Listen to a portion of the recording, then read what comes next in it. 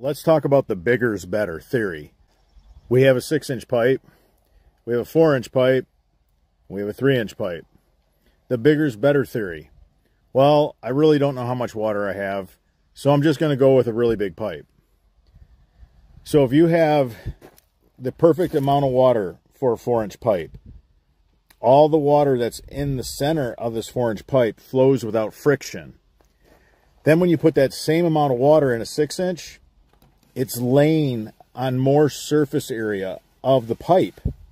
So now all that friction of that water moves very slowly because of the friction. And the longer the run, the slower it becomes. You put that same amount of water in a smaller pipe, all the water that's in the center of the pipe, it's flying. On 1% slope, it's flying. The water that's touching the wall of the pipe does cause some loss in velocity, especially the longer the run.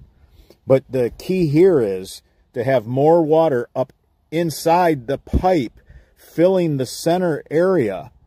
Yes, you're going to have some loss in velocity from friction from the water that's against the wall.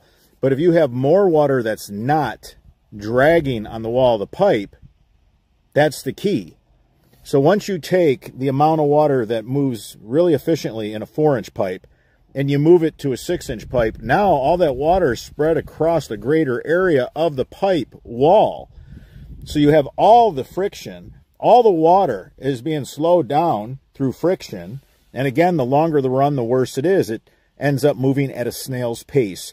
I can move water quicker when I size my pipe appropriately. That's why there's all these different sizes to begin with.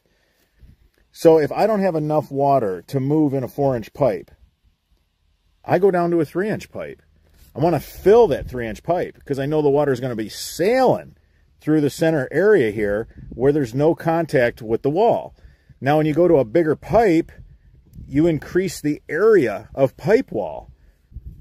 So you better have enough water to fill that pipe darn near entirely so that it's moving efficiently. So that bigger's better theory, I'm not prescribing or subscribing to that.